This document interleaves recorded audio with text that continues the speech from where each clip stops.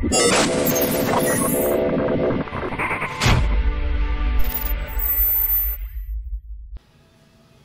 bass and beer in the fridge. Okay guys, want to show you a couple cool baits. This video is going to be a little different. I've got quite a few things to make this weekend, so I'm just going to kind of do a bait blog. Is that a thing? Bait blog? So these are some baby bass rockets, 7-inch rockets, and I have to make a few more of those. So my task is to actually match a color that I just made like literally yesterday, and I still have the ingredients laid out here. Some green mica powder, some flakes here, some black. Still have some of it left from yesterday, so a little bit messy shop. This is what it really looks like when I'm running stuff. I try to clean it up for the videos, but anyway, we're gonna pour a few of these real quick, and then we're gonna be moving on through several things over the course of the weekend. So I think it's going to be a pretty fun video. And of course, a weekend full of baits and hopefully some fishing on Sunday calls for a cold beer.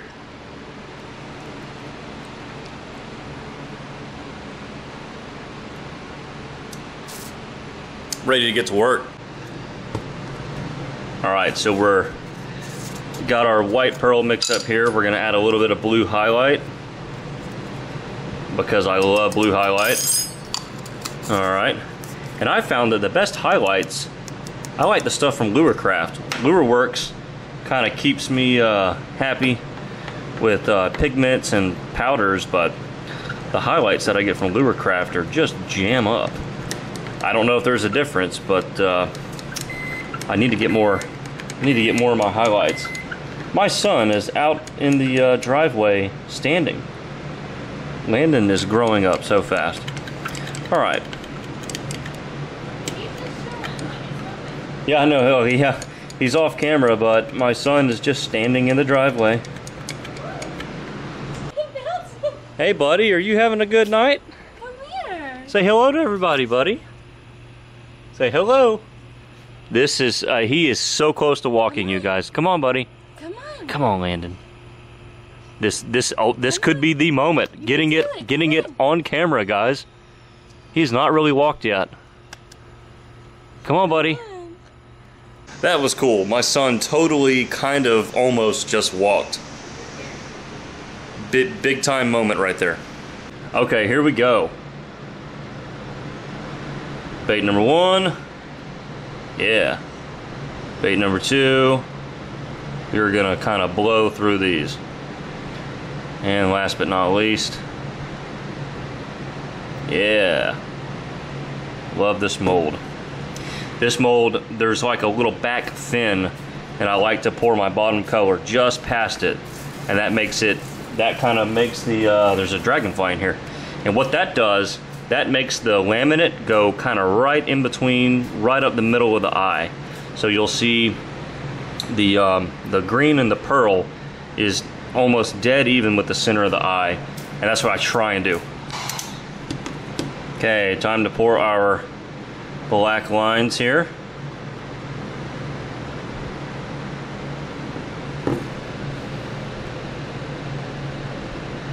I like to kind of angle it to stop it from flowing too far, if that makes any sense. I don't want it to flow past the eyes, and I don't want it to go all the way down the tail. Alright.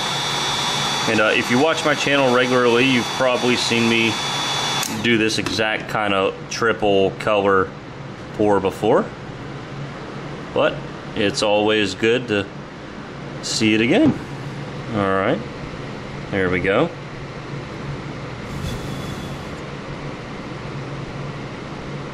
Alright.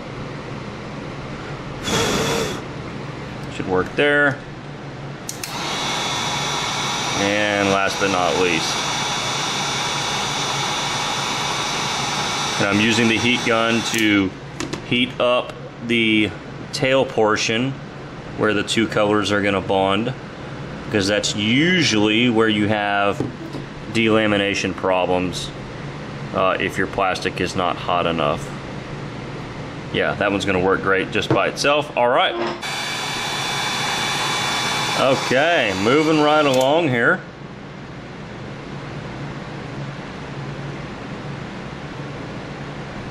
Fill this one in. I did not get a whole lot of flake in it, but it's still gonna look awesome, I think. All right, heat up the top, heat up the back. Yeah, we're ready to pour. Yeah.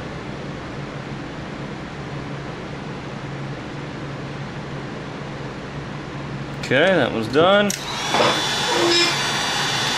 And last but not least, like I said, we're gonna try to go through these fairly quickly.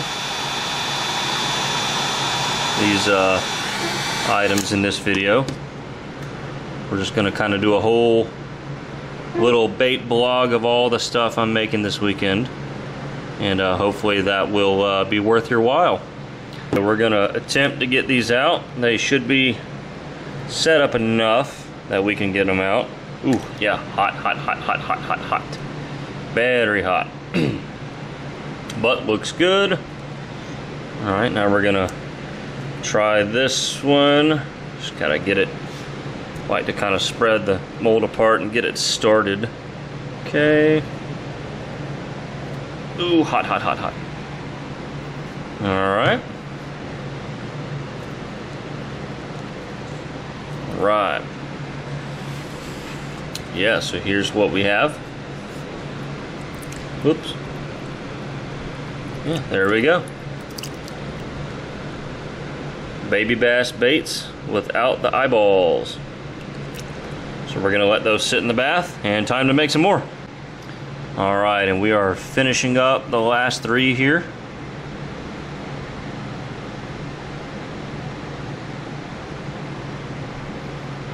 There we go. 3 more. All right, we are getting these next 3 out, well, the final 3. So we will go ahead. Yeah, looking good. Nice, clean, laminating. Nice, nice transition there with the colors. It's not peeling up or anything. Yeah, those are better than my first pours tonight. Okay, we are making straight green pumpkin 9-inch ribbon tails. So I'm going with my MF Dark Watermelon. That's the best watermelon pumpkin colorant I've ever found, bar none. It's not even close. It's not even up for discussion. I absolutely love that color, and I have a ton of it in case my friends at MF stop making it, which you guys better not. You better not. Be pissed over here. But anyway, this is some Dead on Plastic worm blend. This is actually old clear dip from some swim baits. In fact, this exact plastic clear dipped the Spanish mackerel baits from my last video. So yeah, that's what we're gonna do there. We're gonna thicken it up slightly, add a little bit more.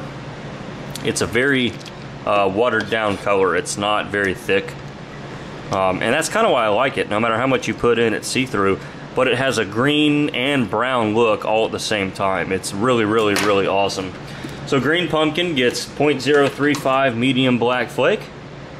So we're gonna add some here. This is quite a bit of plastic, so we're gonna add quite a bit of flake. Alrighty. Yeah. Alright.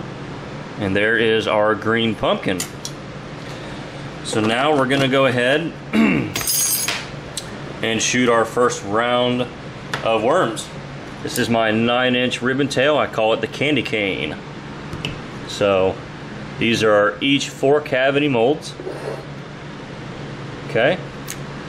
So we're gonna do 8 worms real quick. I need more of these molds. I really do. I'm just out of space, guys. I hardly have room for just more stuff. My little garage is about at max capacity. All right. So I need to do quite a bit of these, and there are the first ones. Gotta do a drum roll, of course.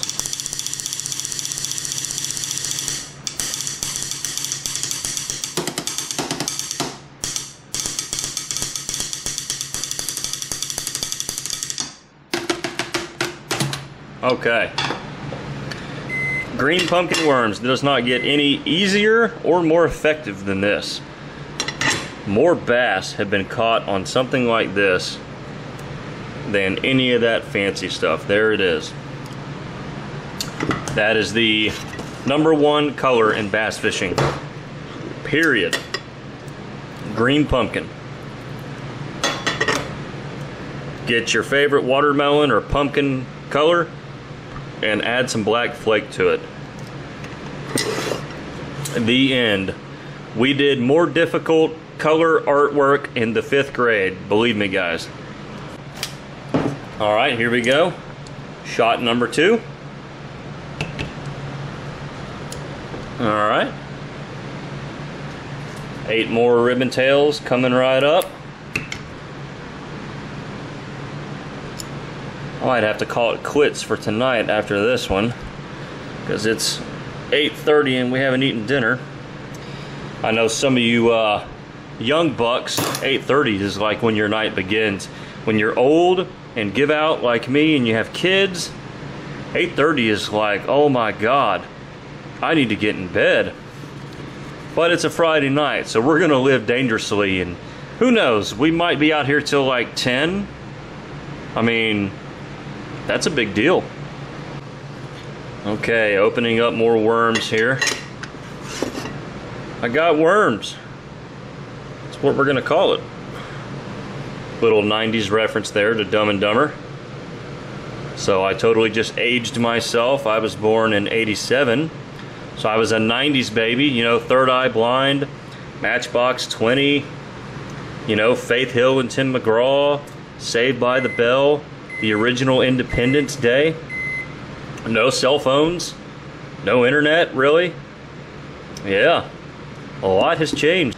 Okay, so we have these worms done here, and this is exactly 40. I had to do 5 bags worth, so 5 bags of 8, and there are your 40 green pumpkin worms. Looking good, looking good. And we'll let those sit for just a little bit, and then we will go ahead and put eyeballs on our swim baits. Okay, so we have our eyeballs Tupperware here, all sorts of sizes and colors. But tonight we're doing our standard silver hologram 12 millimeters. I think they look good on just about everything, and they look really good on this particular bait. So there's one. Okay. There's 2. I like how quickly you can do this mold. The eyes fit perfectly every time. There's really no way to put the eye on wrong. It just fits in so perfectly. Okay. Done. So we're really going to shoot through these. Speed eyeballing right here. And this eye doesn't have like a pupil that really looks a certain direction, so I'm not worried about lining it up. Let's say I was using that, you know, that looks forward, so I would need to line that up correctly. But these, it doesn't matter. These eyes look every direction. How about that? That's what we'll say. So yeah, pop them in.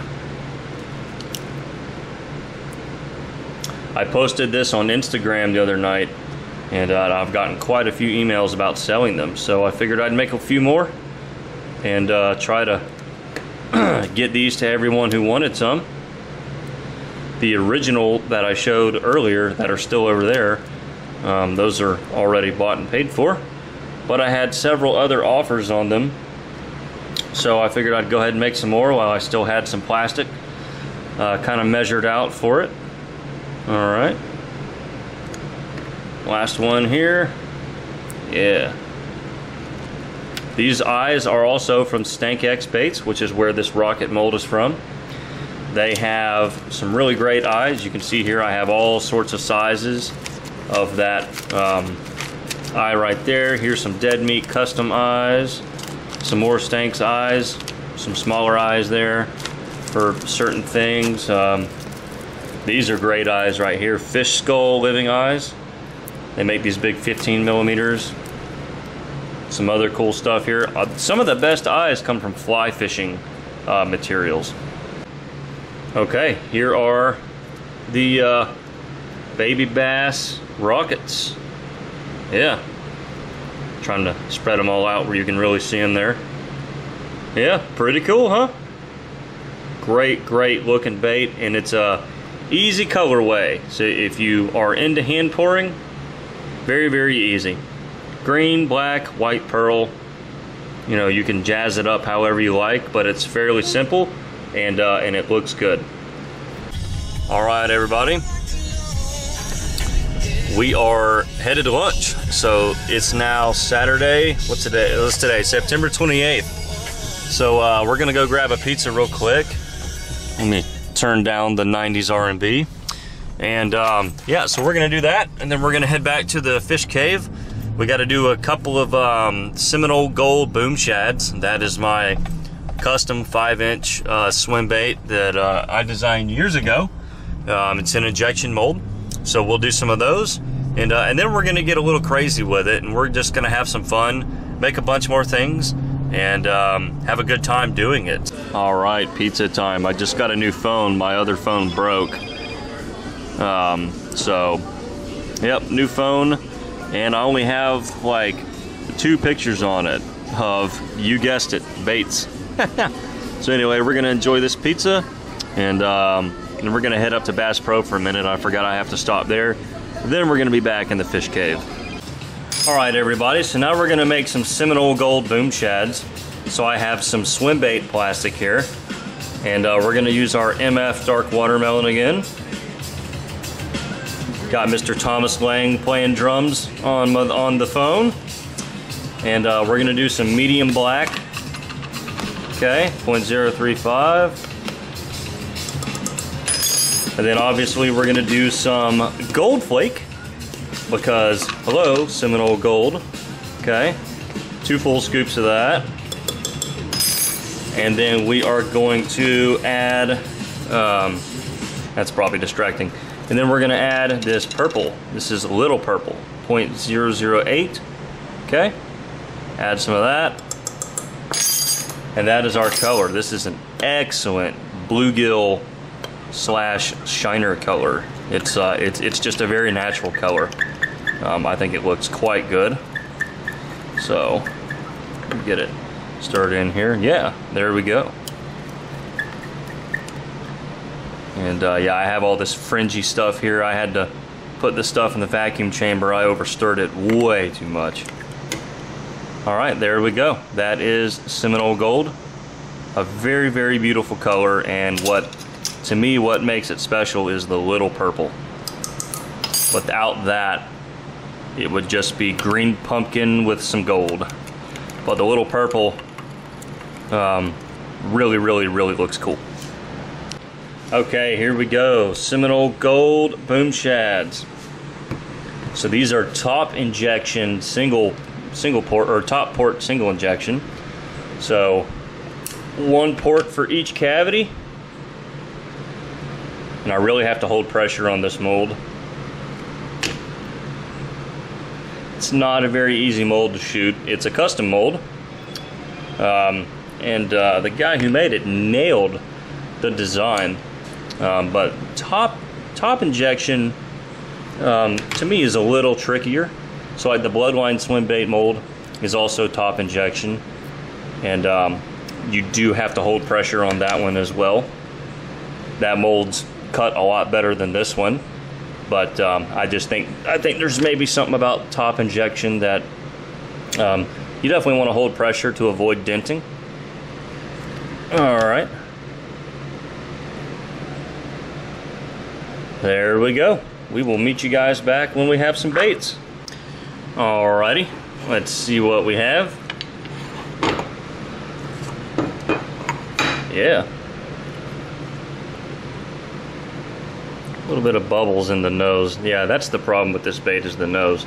I'll tell you though, what a great bait. I put a notch in the middle there, so it has some mean side-to-side kick. A top hook slot, a bottom hook slot, a nice boot tail. It's a great little bait. Makes an amazing trailer for like a jig or a chatterbait or something like that. But yeah, the problem with the mold is that it always bubbles in the, I get a lot of air pockets in the nose. So we'll have to reshoot some of these for sure, but that's part of it. Yeah, there's a few from the other mold there. Very pretty color. Hope you guys can see the little purple in it. Okay, so here are the Seminole Gold boom shads. Quite a few of them. Looking good, looking good. Such a cool bait again. Really, really great bait. Looks great on a Alabama rig.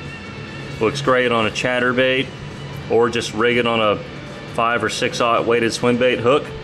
The hook lays nice and flat in that upper hook slot, and just a great, great, great bait. Okay, everybody, can you guess what we're doing real quick before I tell you? Yeah? Rainbow trout core shots. So we have watermelon, regular watermelon, mixed with some black flake and some small gold flake, and then a little bit of white pearl. This is not thick stuff. I don't mix it very thick because you got to remember, a core shot, the shell needs to be see-through. So here we go. We're going to make a few shells here. Come on. Come on. There we go. Okay. Some laminates. So basically you do a laminate shell and then you shoot a pink core. And that's the idea. So we're going to do a few rounds of these. I'm not sure what happened there, but we're going to do a few rounds of those and have us some nice pretty core shots. All right, let's see what we have. Yeah. So right off the bat, you can see how see-through it is, and that's what we want. So look at that, perfect. Perfect laminate. You have your watermelon gold side and then your pearl side, but it's see-through enough that the pink core is really, really going to show up well. And I've been asked many times to make these on camera. I haven't done a whole video on it because I feel like I've done a lot of rainbow trout stuff, but I wanted to feature it in today's video. So we're gonna set these shells aside and then we'll meet you back when we are ready to shoot some cores. Okay, everybody, so we have some of our shells. So we have the shells right here, and we have inserted a few more back into the mold, of course. Here's our pink core color, and that's just remelt right there. Oh, little air. All right. Now we're gonna shoot the cores. You wanna shoot the core real hot, of course, hold lots of pressure, because you wanna make sure that the plastic goes all the way through the shell. All right. Looks good. And voila. And just like that, there is the rainbow trout core shot. You can see it from the side there. Watermelon on the left, pearl on the right, and the gorgeous pink line down the middle. Okay, so the bottom of the light hitch, surprise, surprise, is a white pearl base, but we're not going to use very much. So we're going to do that with some blue highlight. So much like the baby bass, this is just the way I like to do it. So I like to also use blue highlight in the top color. And the top color is not a whole lot more difficult. I like to use a watermelon base, so I'm going to go with my favorite watermelon, MF Dark Watermelon. I'm going to add that. And then I'm going to add blue highlight to that. Okay. And this isn't actually really so much light hitch as it is just a good hitch pattern. Light hitch is just that. It's a little bit lighter color as far as the watermelon side. That's just my experience with looking at light hitches. But So anyway, here we go. That is my version of it right there. So that will be our top. Pearl will obviously, I got plastic stuck in my finger. Pearl side will be the bottom, of course. And then you basically do a blue center vein. So instead of a black line like this one, you do a blue line. Okay, so again, a very, very simple color idea, but it makes like one of the most unique, well, not unique necessarily, but it makes one of the most versatile just bait fish colors. It looks like a shad. It looks like any bait fish that predators are going to prey on. This kind of, to me, encompasses it, whether you're trying to make it look like a gizzard shad or a pilchard in saltwater or whatever you're trying to make. To me, this is just a great bait fish color. Doesn't matter what the bait fish is. So we're just gonna go ahead and get the pours started on these. We'll move this one over here. Yeah. Really, really simple. You know, none of these colors are like super hard to make. But you know, when you get a couple simple colors together, kind of like this, they can make something spectacular. That's nothing special. I didn't mix, you know, 5 drops of this and 8 drops of this and half a drop and half a scoop. No, that's just straight Lureworks watermelon. That's just straight pink, hot pink, straight white pearl. Okay, and so for the blue line, I'm just going to use some Lureworks Phthalo blue. Just going to add a little bit. Okay, that was about 6 or 7 drops, I think. Alright, so we're going to use that. And then, something I like to do a lot to blue is add a little bit of white pearl to it, a little bit of white mica. And it will brighten it just a little bit, but you'll get that pearl look to it. And this looks different than what I can get with just straight blue pearl. You know, so you might ask, well, why not use just straight blue pearl? Well, because you can't get that look with straight blue pearl. At least I can't. You know, now you could probably mix this with the blue mica powder, but it's just not the same. I like the way it looks mixed with actual liquid pigment. And last but not least, we'll fill in our top color. Okay. Nice and hot. Want to get a nice strong bond. Okay.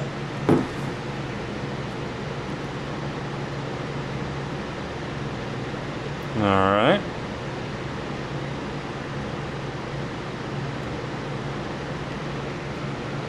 Here we go. Get that tail filled in. Yeah.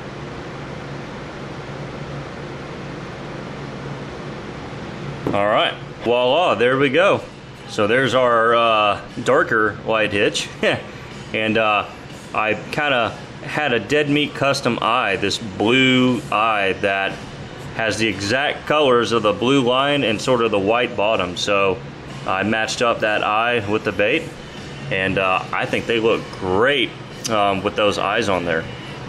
All right, well, that was a bang per buck, action-packed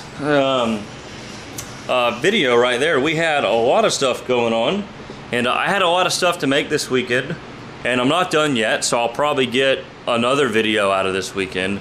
But yeah, I think those are really awesome items. Let's lay them out real quick and get one last look. Okay, there we go. So we have our obviously the green pumpkin ribbon tails. We have our Seminole Gold boom shads, some more green pumpkin ribbon tails. We have a bunch of the baby bass here. We have our rainbow trout course shots, and then our hitch color. So I think that is an awesome spread of baits. What do you guys think? All right, comments down below. Let me know which ones were your favorite. Please like and subscribe, tell your friends, and we will see you next time.